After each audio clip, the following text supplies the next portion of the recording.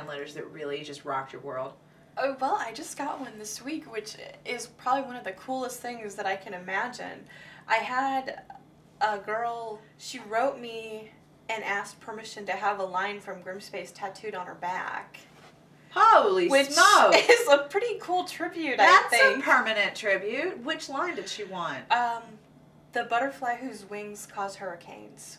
I was like, yeah, of course, cool, but if people ask you what that is from, you have to mention the book.